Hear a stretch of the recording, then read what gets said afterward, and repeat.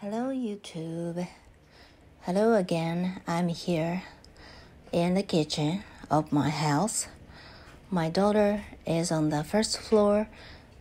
She's about to go out to walk as usual for her exercise.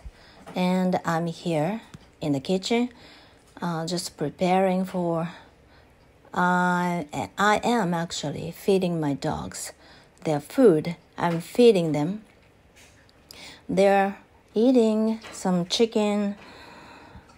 I actually don't know how to call it in English, but it is torigara in Japanese, which means it's chicken, but it's like mainly chicken bones. It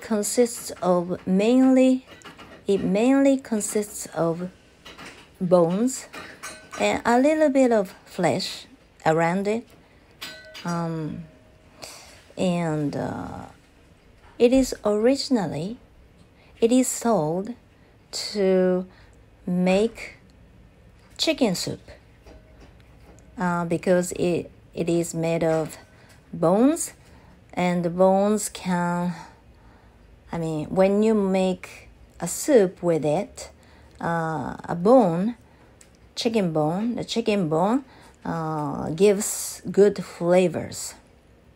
Not only tastes, but also good flavors. It was cheap, kind of cheap, not expensive. It's pretty cheap, inexpensive, and it wasn't expensive, and I loved it. And there were two, I don't know how to say it, two body of chicken bones with a little bit of flesh, chicken flesh around it.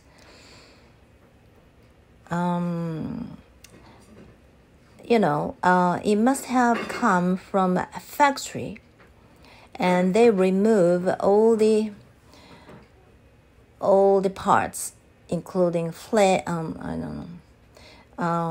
chicken wings, breasts, or thighs, or any other, drums, everything.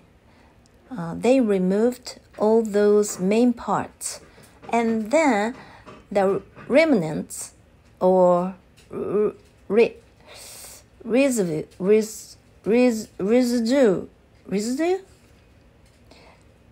meaning the remnant or leftover, is the one I bought today.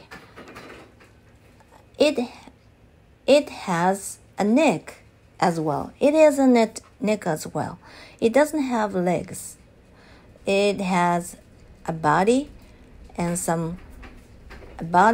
and bones and some flesh around it. And it's good for making soup. I gave this my dogs, and they usually eat raw meat, raw horse meat, raw deer meat, and sometimes raw chicken. They are okay.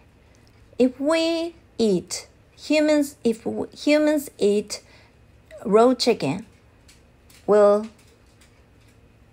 contaminate it and polluted, and we will definitely have food poisoning, right? But dogs are very strong. Their gastric fluids are so strong, and they can kill the bacteria with the chicken, and they are totally okay to eat raw chicken as well. It's amazing, isn't it? All right, and then they are going to have some dessert from now.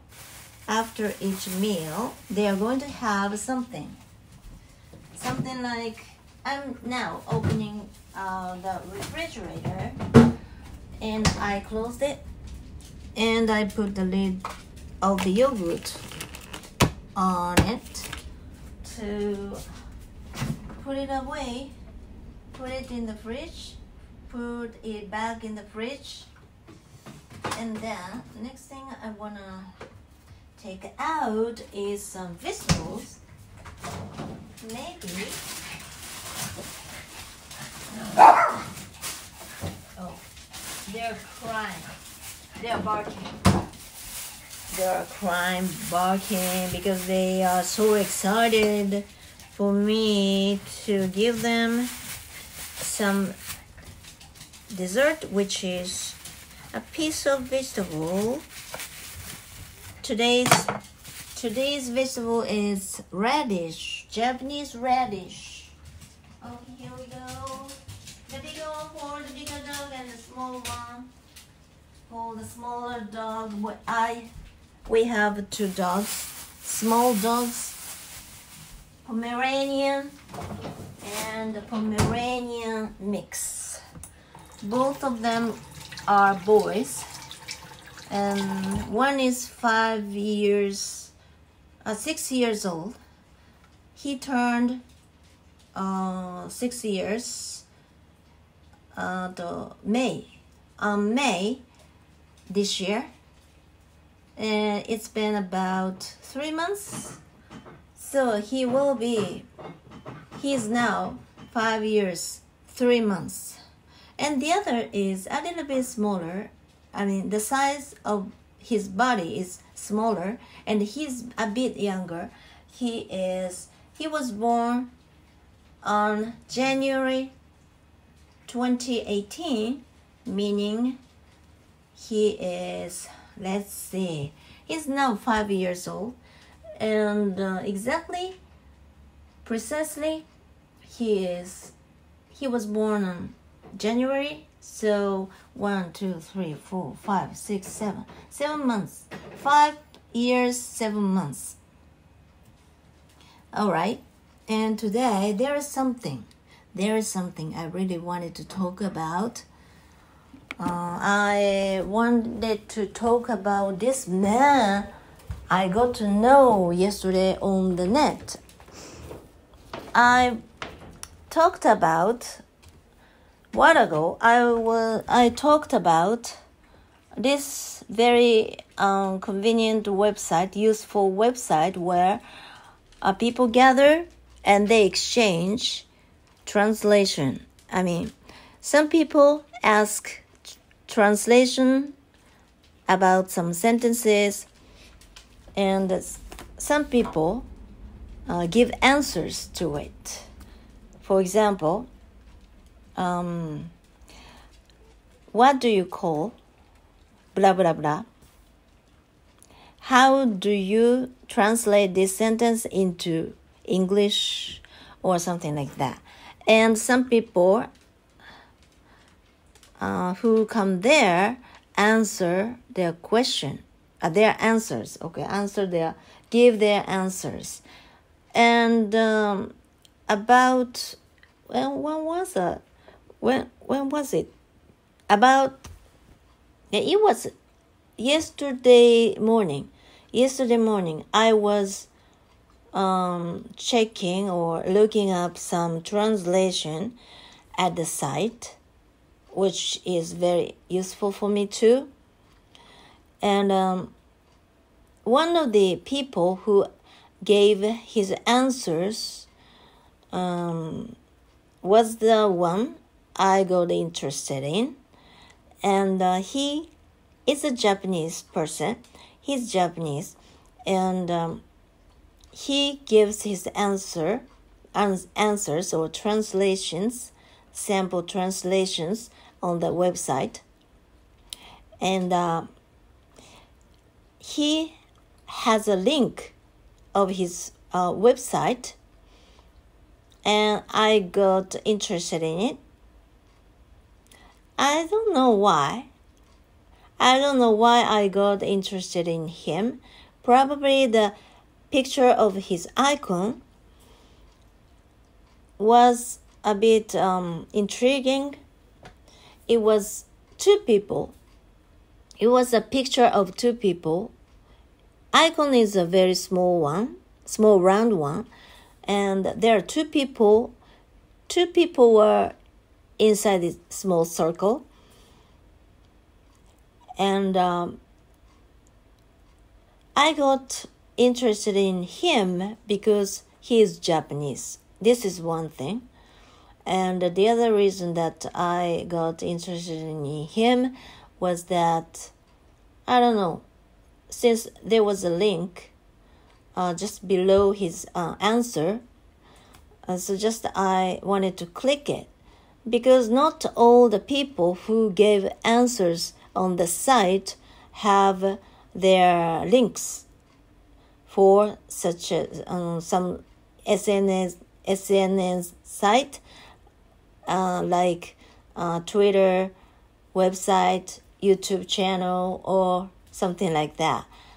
And since not all of them have their own website, or not all of them always have the link to their sites, including YouTube, website, Twitter, whatever, something like that. I tend to make it a rule to visit every and each URL, okay? And that morning, he happened to be the one, and I visited his site. And on the website, he was a website where he introduces what he does for his activities. He is actually an English teacher, English coach, and he has many of his YouTube videos attached to the website. And I just wanted to take a look at one of them, and I clicked on it, and it was his video where, what was that? Yeah, it was a instruction video, like before and after, where he gives his students or people who came to take his lessons, pronunciation lessons. Actually, he's an English teacher, but his main sales point, or I don't know how to say this, but in English, but his main selling feature is an pronunciation coach. Okay, so that is why the video I opened was the one where he teaches his students or people who came to take his lecture or seminar. Okay, who came to take his seminar,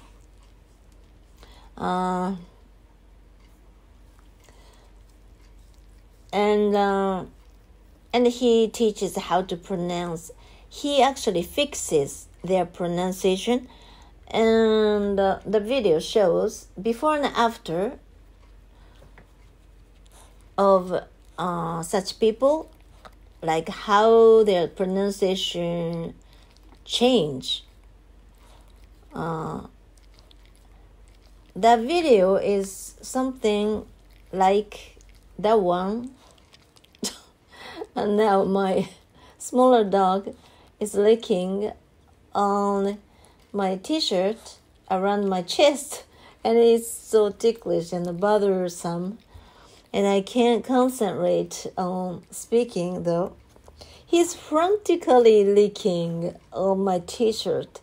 My t-shirt must have got something on it, and it must have smelled so good to him, and it must have been enticing him, and he can't help but keeping on licking on my t-shirt. Licking on my t-shirt or licking my t-shirt? I'm not sure. Okay, anyway, I happened to find this man, and he's an English coach, and his main job or his strong point is a pronunciation coach. He's a pronunciation coach. That seems to be what he is proud of himself most. And I ended up watching one of his videos where his students' pronunciation change. The pronunciation of his students or people who came to take his seminar change. The video shows how their pronunciation will change, like before and after, through before and after. I don't know how to say this properly though, and the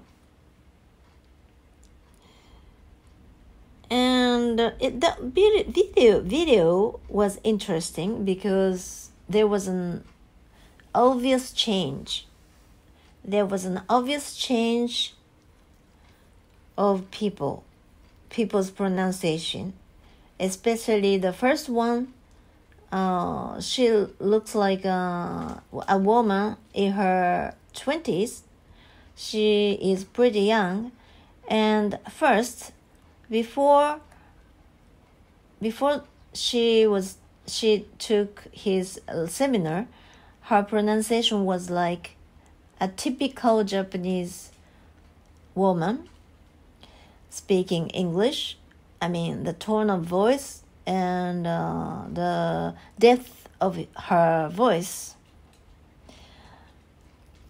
and she doesn't seem to be very confident, and her pronunciation was a bit vague. But after she took his lecture for about 2 hours, after she took his 2-hour lecture or seminar, her pronunciation changed so much. Her voice was, stronger and more, I don't know. Now my dog is just on my lap, but he's restless and he's constantly moving. It's so troublesome. It's so nerve-wracking, and I can't concentrate on it. I don't know. I don't know how to say it. It doesn't allow me to concentrate on it though. And her voice sounds more bolder, and pronunciation and the depth of her voice was thicker and deeper and more stronger and more dynamic, and it just sounded like, aside from her pronunciation, she just sounded like native speaker, and probably how she voice must have changed. But how he did it to her is a secret, right? Because that's what he does, and he cannot reveal it, right? But he does his job. He did a great job, and her pronunciation has changed so much. It was drastic and it was very interesting to see. And it made me even more interested in him, and I kept reading his website, and eventually I ended up watching more and more of his videos. And that was the morning yesterday, right? I don't remember actually exactly what happened, when it happened, or something like that. But last night, pretty late last night, I couldn't sleep because I got into watching his videos at last. I started watching his live videos, 2 of them, which both are pretty long, like 1-2 hour long or something like that. Both of them were pretty long, and it was an interesting video.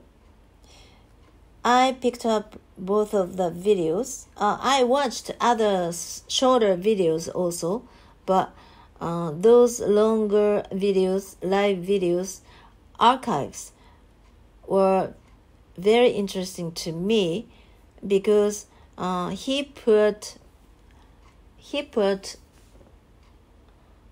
his title included something like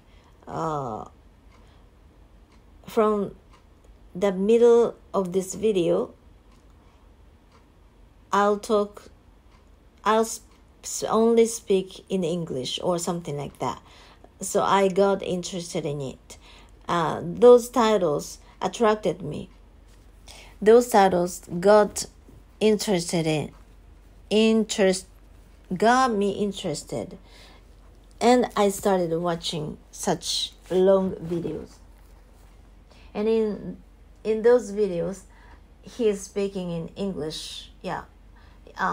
Mainly, he was talking to the listener in English, and he reads the message typed by listeners or viewers. It's not a real conversation, but he calls it a conversation anyway. I don't think that's a conversation. That's a real one-on-one conversation, person-to-person conversation, because he is the one only speaks, and the other people only types. Anyway, and I heard his English. I listened to him speaking English, and to be honest, his English sounded a bit snobbish, and I found him acting pretty cool when speaking English. His English sounded a bit ostentatious, or a bit, I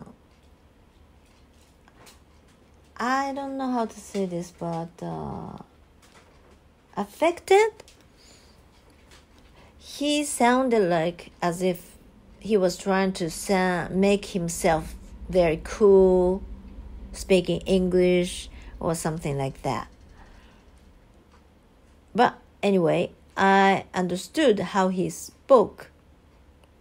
And then I happened to open another of his video where he speaks English from the very beginning. It's a demonstration video, so unlike such long live stream archives where he speaks English, but without any preparation, improvised. he improvises, he plays it by ear. Such demonstration videos, in such a video, he prepares what to say in English beforehand, right? That's why I was able to listen to his English from a different perspective. And this time, when I first listened to him speaking English, I was like, wait. Something must be wrong. Something was a bit different, but I didn't understand what was different or what was strange or what made it sound a bit strange.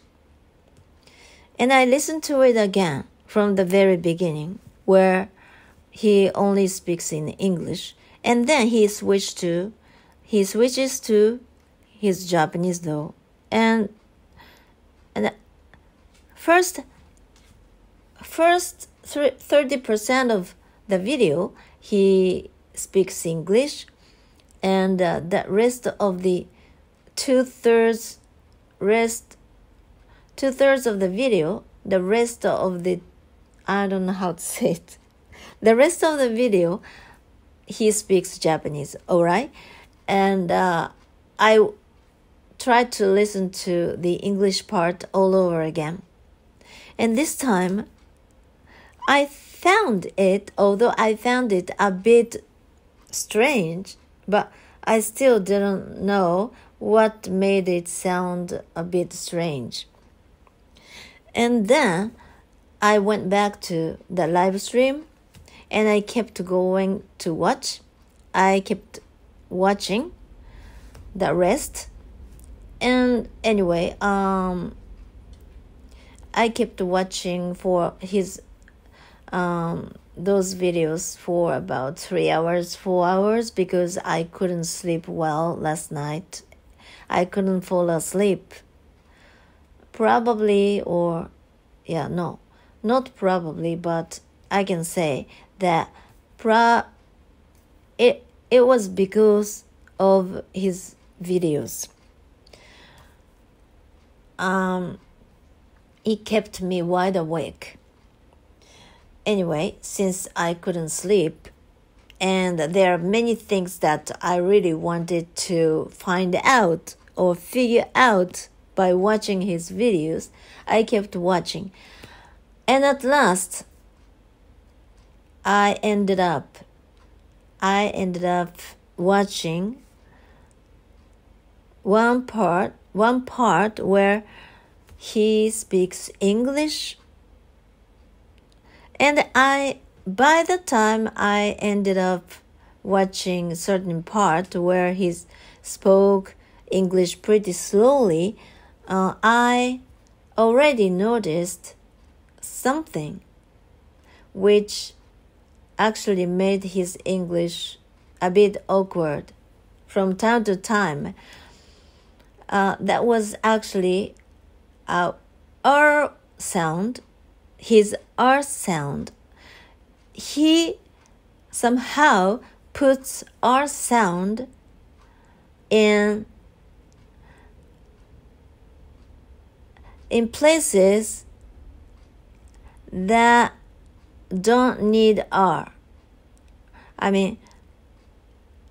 He tends to put R sound even though the word doesn't have any R. I know that some Japanese people tend to do this because we are not good at making R sound, proper R sound, because we don't have any R sound in Japanese. No wonder R sound is one of the sounds that we are not good at making, like L and TH sound,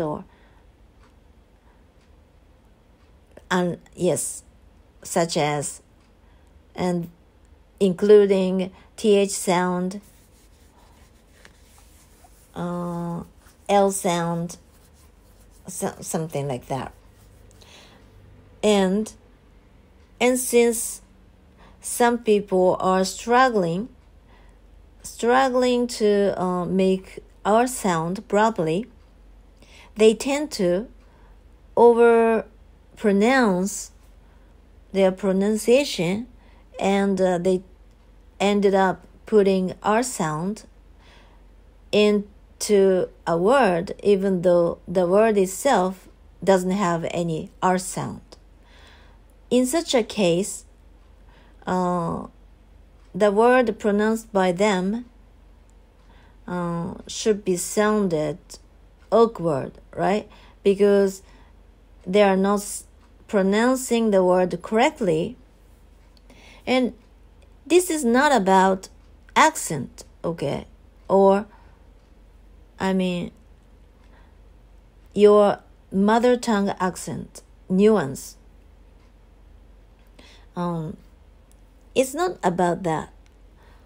It's just that they pronounce the word wrongly, and they even don't notice about it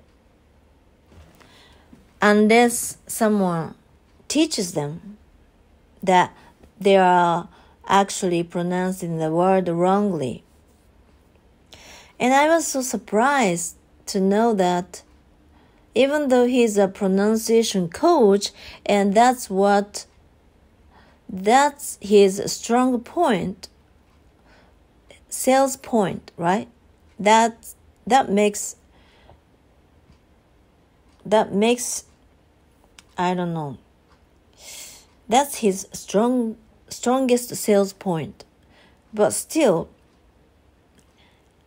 it turned out that he doesn't pronounce some words incorrectly, like the unique way, his original way. Those words, for me, were not sounded like English at all. Like the word Malaysia,